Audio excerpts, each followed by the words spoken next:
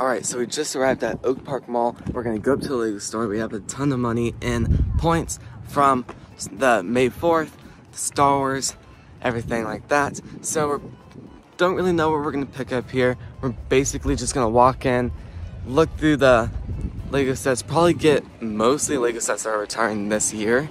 And then, yeah, I'll see you when we get inside the Lego store. So please subscribe, hit the bell notification on also most of that video, and like this video. I'll see you when we get to the Lego store. We just got here.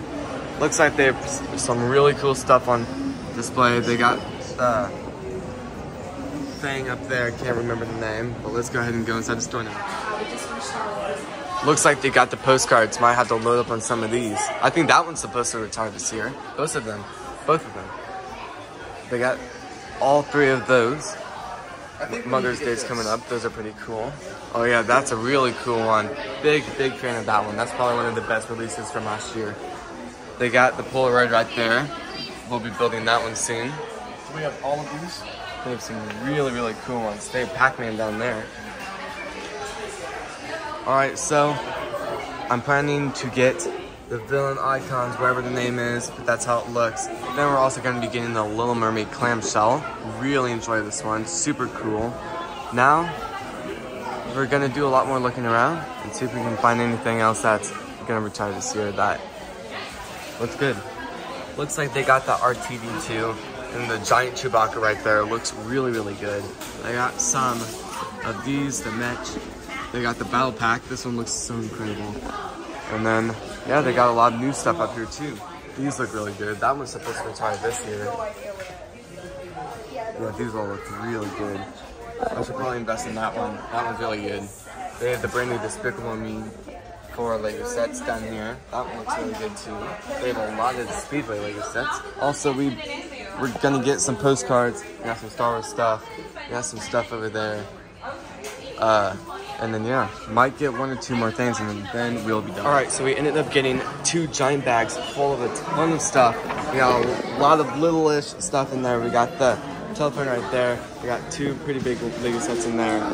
So, fun day at the Lego store.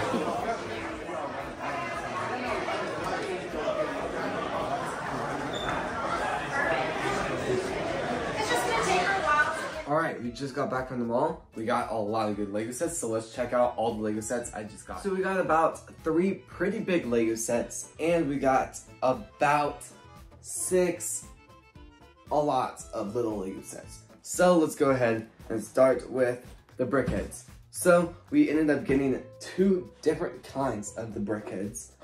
We got the Obi-Wan Kenobi one, and the Darth Vader fight scene type of thing right there.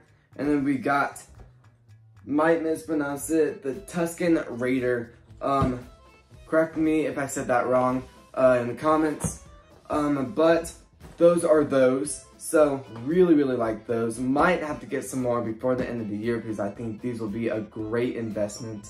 Let's go ahead and put those there. Now, big fan of these, the postcards.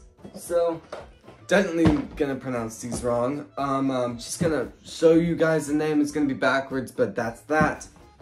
And this is Australian one.